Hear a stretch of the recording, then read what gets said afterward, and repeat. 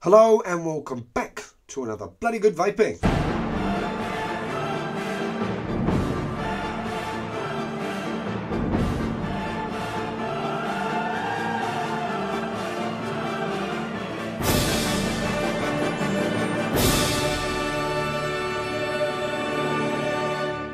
So today I'm going to be taking a look at a rebuildable atomizer from a company that probably doesn't need any introduction, and that is the Kayfun 5 from Svoe mesto. Now, the majority of you, especially those that probably watch this channel, are very familiar with the Kayfun. We probably all had a Kayfun before. I know for me, the Kayfun Lite was probably the first high-end atomizer I ever bought, and basically my whole coiling and rebuilding for myself experience began on a Kayfun Lite. There's been many different incarnations of the Kayfun, from the V2.1 Mini, the 3.1 ES, which was pretty much the grandfather of rebuildable atomizers for a lot of us. We then had the Kayfun 4, which was a bit hit and miss with people's expectations. You know, some people do champion it, and some people just had quite a torrid time with the Kayfun 4. Like myself, wasn't too keen on the Kayfun 4 myself. Then they brought out the Kayfun 3 Mini, I believe that's called, which sort of made people really appeal to. Again, people loved it, had some great sort of extras and benefits on that. And now we've got the Kayfun 5, which is almost like it's taken all the best bits from the Kayfun V3 Mini and incorporated them into a bigger tank for a larger capacity, and obviously added some extra spin to it itself. Now, it's made from 316 grade stainless steel. We do have adjustable airflow, exterior adjustable airflow on this one now. It's with a range from 1.8, 2.2, 2.7 and true 3.2 mil airflow. So this is the most airflow Kayfun Svoe mesto has ever provided on their Kayfun series. We have juice control on this, almost in reverse to what we had on the Kayfun 4. It's a lot easier to do on this one now, a lot less confusing. We do come with a quartz glass tank and a stainless steel tank. With the glass tank it holds up to 4 millijuice, and with the stainless steel tank it holds up to 5 millijuice, so plenty of capacity there. Comes with a heat-free or a heat-resistant drip tip with a POM inlay as well. Top filling as well, which are pretty much very similar to the Kayfun 4, but now we have one full complete top cap here, and we also have it beveled down so any excess juice will run straight back into the tank. And yeah, it's a big boy though. It's 60 mil in height from the base to not including the drip tip, so very tall indeed. But like I said, it does hold up to 5 mil of juice, so if capacity is your thing, this is going to be right up your street.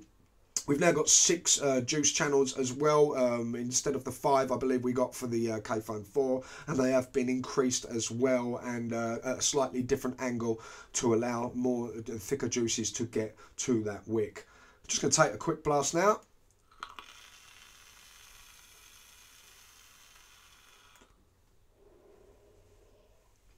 Very nice indeed. The deck has been totally redesigned as well. The deck has been enlarged, and it's also they put in these sort of hooks to aid coiling as well, especially for sort of thicker wires. So if you know your Claptons are your thing, or twisted wire is all your thing, they've actually used this to their advantage and actually redesigned their deck to allow for, say, different stages of building, whether you are doing small, medium or quite oversized coils. Well, before I get into any more details about this, price, what I think about it, where to get it from, etc, etc, etc, let's have a pop down at the table now. Let's have a look at it up close. Let's bung a wig in it, and then we'll come back and give it a bloody good vaping. Shave. So here we have the Kayfun V5, made from 316 grade stainless steel. 22 mil in diameter on these steel pieces here. We're just a little bit over on the airflow control ring, about 22.7 mil, but that's obviously because we need to raise the airflow control ring up to turn it, so it needs to go over that steel piece. So we are 22 mil actually on the bottom here. It's just this top section here is about 22.7. It comes with a quartz glass tank and also a stainless steel tank as well. The stainless steel tank actually fits flush with these two steel pieces, so you are going to be able to get more juice capacity. With the stainless steel tank we're able to get 5 mil. There it is, just get it in focus. It is actually engraved as well. And with the quartz glass tank, we're actually able to get 4 ml of juice. It comes obviously with its own drip tip here. It is removable, 510 drip tip. Twin O-rings in there. You can use whatever drip tip you want. It's an anti-heat resistance drip tip with a POM inlay as well. Now this stands from 60 ml from the base to the top here. So not including the drip tip, we are 60 ml in height. So this is no short atomizer indeed. We now have adjustable airflow with this exterior airflow control ring here. And in order to see them, we do have these little markings at the bottom. If you can see there, we have one little indent there for 1.8, 2 for 2.2, 3 for 2.7, and 4 for the full 3.2 mil. So you would just basically place your slots at your desired airflow there. I'm at 4 there, so it'd be 3.2, and then pull down, and that will stop it from turning, and also used for your juice control. It is a top fill, so basically we would turn off completely our juice control by going fully clockwise until there's no more room to move. And then you just remove your top cap here and fill through the top. This top section here has actually been beveled in, so any excess juice would no longer seep out. It will just run directly straight into the tank, which is a nice touch, I think.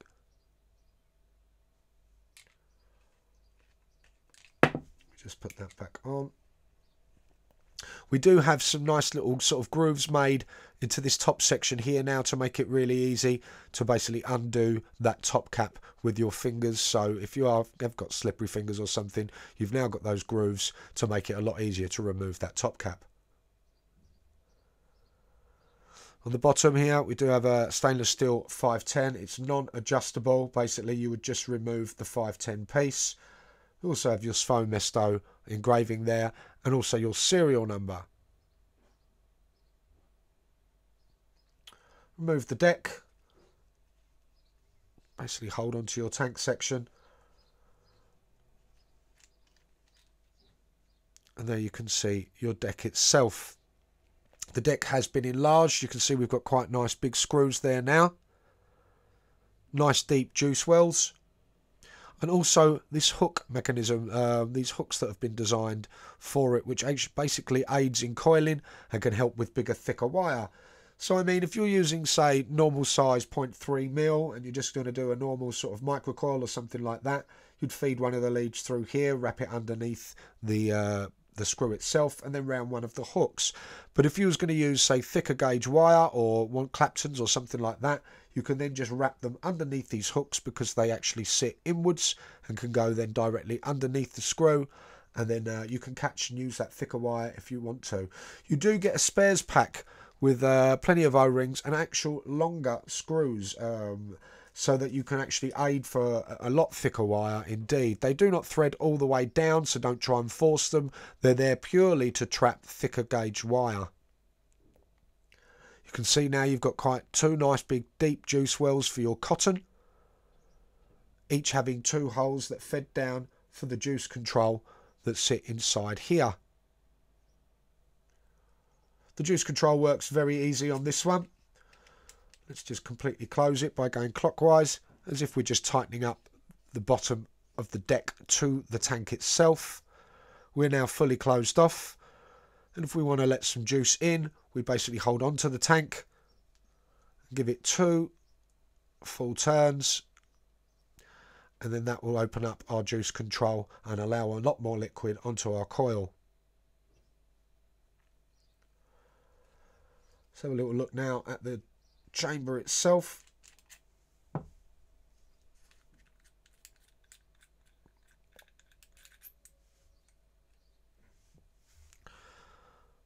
So you have your chamber and your chimney pretty much. Let's get that in focus for you. We now have 6 holes here to allow our juice to feed that coil. Nice and wide, a lot wider than they were on the Kayfun 4. And instead of rounded, they're sort of more square and aimed downwards, so the juice actually runs down to that coil.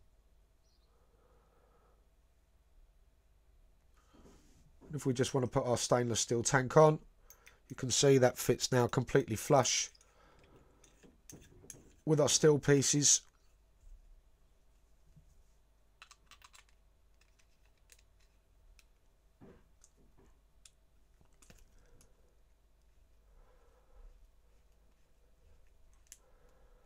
It also gives a really nice look to the atomizer itself, which will now hold 5 ml of juice. So let's go down to the deck now and put a build in it. Okay, now before we get started, just want to remind everybody, and well, basically Svoe Mesto already putting out something about this and that. Just before you start building on this or put it together or whatever, make sure you juice up the O-rings around the bottom of the deck here, and obviously down here for your juice control. Always keep that lubed up, you know, even after cleaning and obviously when it dries. You don't want these O-rings to get dry. It may be a struggle to get on and off, and to turn the juice control as well. Okay, so yeah, I'm just going to do that again now. Lovely. Okay, I'm going to do a simple build. Cue Simple Jack comments in the YouTube on the video. But yeah, sounds like it's me. Nice and simple builds. That's all I need. But what I'm going to do is I've raised the screws just above those hooks. And what I'm going to do is I'm just going to put, I've got 7 wraps here of 0.3 canthal over a 3mm bit. And I'm just going to put my 3mm bit in the middle, and I'm just going to wrap round underneath the screw here. Because I'm using quite thin gauge wire, I'm going to go underneath the screw and the other side around the hook. Nice and easy there. And that's one down. And on the other side, let me just move that out of the way. On the other side around the screw and under the opposite hook. Nice and easy again. Now, if you're using a lot thicker gauge wire, which a majority of you do, then you don't actually have to go under the screw. It's a lot easier just to go under those hooks. You go under those hooks and they sit in, so you can go under them and then directly under the screw on the opposite side, which makes it a lot easier, because obviously wire's not going to go in between the screw and those hooks if you're using thicker gauge wire. So you go under those hooks. Also, like I said earlier, you do get a bag of spares with O-rings and also some longer screws as well. They don't have enough threading to screw all the way down into the deck, so be mindful of that. If you do try and force them all the way into the deck, you could end up buggering up your KF5. So yeah, but they're used there for thicker gauge wire. If you're going to do some really sort of large coils indeed, Claptons or twisted or something like that, switch to those larger screws in there, and that will make easier to clamp down on those with the hooks. But yeah, if you're using sort of 0.3 like this, 0.32 or something like that, you go one side of the screw and then opposite side around those hooks, which makes it really nice and easy, to be honest. Now I'm just going to trim off my excess leads, make sure there is no bits sticking out. So you want to get them as flush as you can. You don't want any of these leads touching any of the steel whatsoever, because you will get a short. Lovely. Okay, there we go. Just going to give it a quick pulse.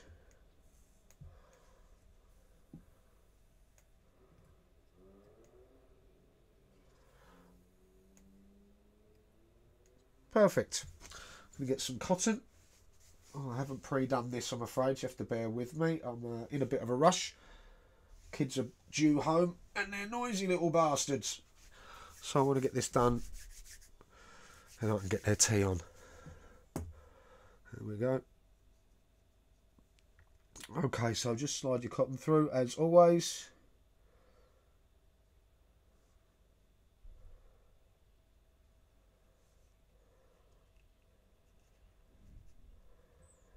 There we go. I'm going to trim to probably the side of the airflow control ring at the bottom here, about that distance there.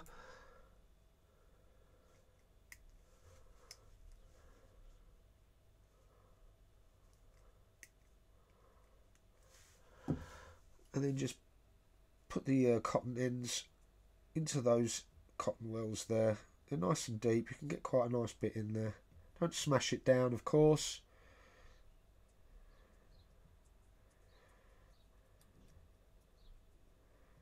There is plenty of room for a nice amount of cotton. Just going to juice that cotton up ready.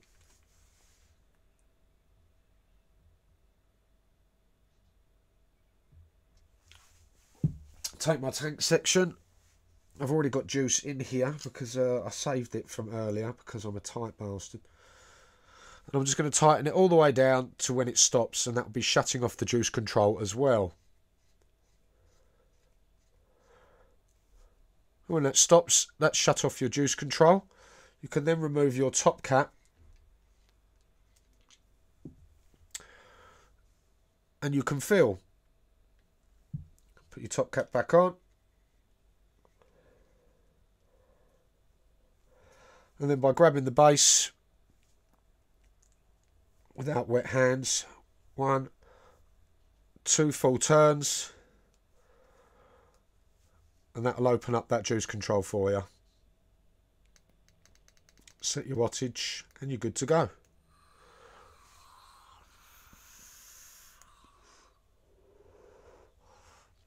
Lovely.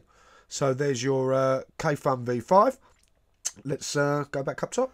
So there you have the Kayfun 5. And if you was a fan of the Kayfun V3 Mini, you're going to love this. You know, it's taken all the best bits from the Kayfun V3 Mini and added a few of its own for a bigger atomizer as well. You know, if you weren't a fan of the 18mm, now you've got 22mm. It is 22mm, however, there is the top section of the AFC is about 22.7. The bottom half of it is 22, but then it just comes out a little bit at 22.7. So just to let you know that as well. You know, the vape on it is great. It really is brilliant for flavour. You know, as you would expect from Svoe mesto, the build quality as well is absolutely top drawer as well. And it is no way in near confusing as the Kayfun V4. You know, you now have external airflow and airflow control ring. You have 1.8, 2.2, 2.7 and 3.2. You know, so the most airflow that Svoe mesto has ever provided on one of their Kayfuns. Juice control, nice and simple to use as well. You know, just close it off completely tight and then just a couple of turns anti-clockwise and it will open up for allow more juice into that deck. However, it is top fill, okay, and you do get them nice big holes as well like you got on the Kayfun V4 and also on the Scrape X that I've just reviewed, but you will have to shut off that juice control before filling it, otherwise it will flood and it will piss out from those airflow holes, which I've discovered a couple of times. You know, I'm a bit of a scatty bastard, so a couple of times I've forgotten to shut off the juice control, just took off the top cap, filled it up, and it has leaked on me. So remember to shut off that juice control. Big capacity means a big tank, and it is a big tank. This is 60mm from the base to the top, not including the drip tip, which makes it one of the largest tanks out there on the market, except for those sort of big other German Genesis tanks that we sort of get, you know, but it is a very, very tall tank. I personally do not like huge tall tanks, especially now with the ease that these are for filling. You know, I'd understand if it was a pain in the ass to fill it, so we wanted a bigger juice capacity, but now they're so easy to fill.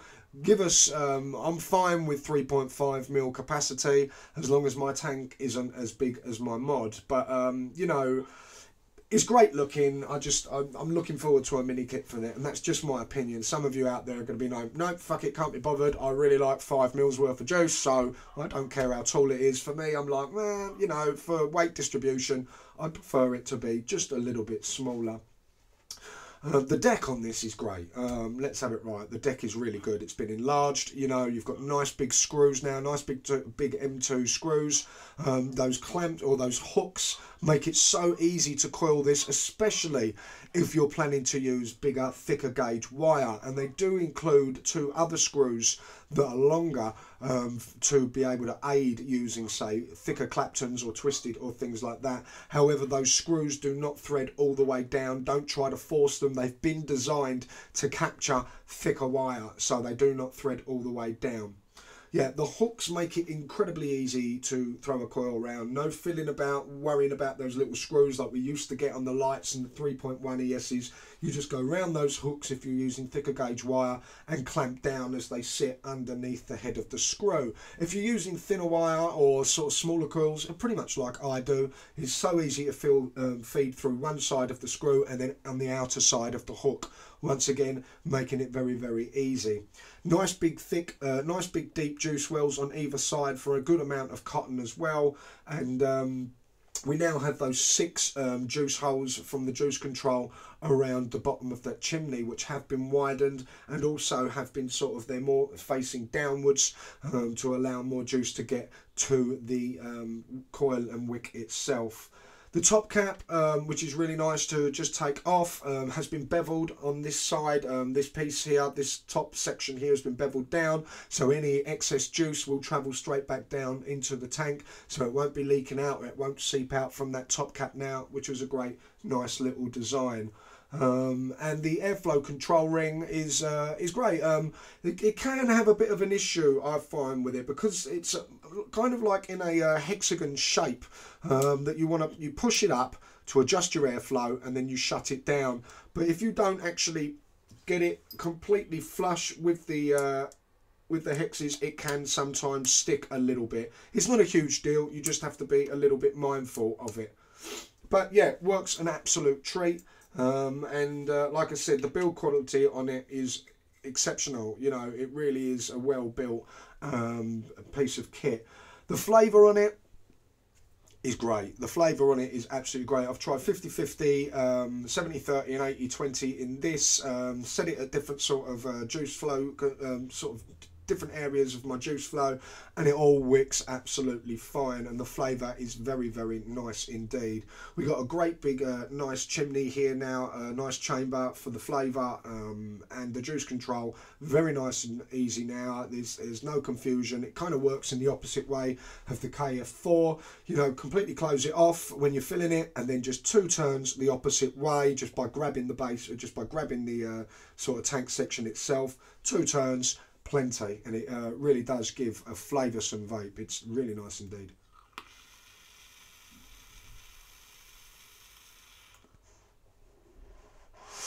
The airflow, for me, it's perfect. You know, I am a mouth to lung vapor. I am actually still vaping this on the last setting, 3.2. That's plenty for me. It's really perfect. It's kind of like just a bit more, well, it kind of feels the same as like a toot or something like that, and that's fine for me. But if you're into a lot more airflow than that, then you're still going to be kind of mouth to lunging on this. You're not going to get that full lung pull that you would expect on, say, something with a lot more airflow, obviously, you know. And if you want a more restrictive draw, this does go down to 1.8, but I believe they're going to be bringing out something, a cost-effective piece that's going to fit with the Kayfun 5 to be able to restrict that draw even more from 1.8. So keep an eye on their website. You know, if you're still into that sort of Jenny airflow restriction, then they're going to bring something out to basically cater for that. All in all, I think it's lovely. I think the build quality, the ease of use and the flavour is exceptional. Really has sort of brought my eyes back into the Svoe Mesto camp. You know, I was a bit disappointed with the V4. I didn't actually try the V3 Mini myself because of its 18mm sort of size. But, you know, I tried one of my friend's ones and I really enjoyed the vape on it. I just wasn't too keen on an 18mm atomizer, but when I heard this was coming out, absolutely fantastic. Really buzzed for it, and then thank you to Flo at Svoe Mesto for sending me one, and yeah, I've really enjoyed using it. You know, just the size for me. The only negative I can find on this for me is the size of it. It's a big boy, and I'm just hoping that maybe a mini kit or something will bring it down. You know, I'm not too fussed about how much juice I can carry around with me, especially when they're so easy to fill now. I just want something a little bit more discreet on top of my mods. As mods get smaller, we kind of want Atties to get smaller as well. Now, price on these on Creme de Vape at the moment are advertised at £96.95, I believe. So you're under a £1. which is refreshing, which is really nice to see. You know, it'd been quite easy for them to slap 120, £130 price tag on this, but just under £100 is a great price. You know, highly recommend it. I think it might even be, you know, one of the cheapest atomizers in this sort of vein there is, and that's really good indeed. Now, there is a small issue at the moment. They are delaying international sales outside of the EU for the time being. They're just making sure, with everything that's going on at the moment, they're just making sure that their vendors or their customers in the EU are getting them first. So if you're not in the EU, you're kind of going to be having to wait a little while to be able to get one from your local store or a store in your sort of country or what have you, unless you order internationally, of course. So yeah, that's a bit of a problem at the moment. They're only available on EU vendors. Let's take another little blast now.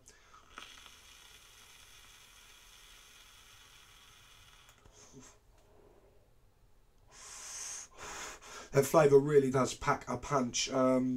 Yeah, so I mean, if you're a fan of the Kayfun vape, then you're going to get this in spades. It really is a joy to use. Nice and simple. Really great flavour as well. The deck is a joy to use. You are going to be able to put different types of builds in this, you know, from your Claptons to your Twisteds, from your thicker gauge wire, or if you're like me and just still like your nice simple little coils just to get that sort of flavour going, then that's going to suit you as well. So there you have the Kayfun 5 316 grade stainless steel, exterior airflow control from 1.8 to 3.2. Nice and simple juice control now. You get a quartz tank plus a stainless steel tank with the capacity with the quartz at 4mm, 5mm with the stainless steel. Top airflow, top filling, excuse me, but do shut off that juice control when filling it, for the love of God. Drip tip with it, a heat resistant drip tip as well with a POM inlay, and a really nice build deck on this with those hooks that make coiling really, really easy indeed. So thank you very much for watching this review, and I will see you on the next one. Stay safe.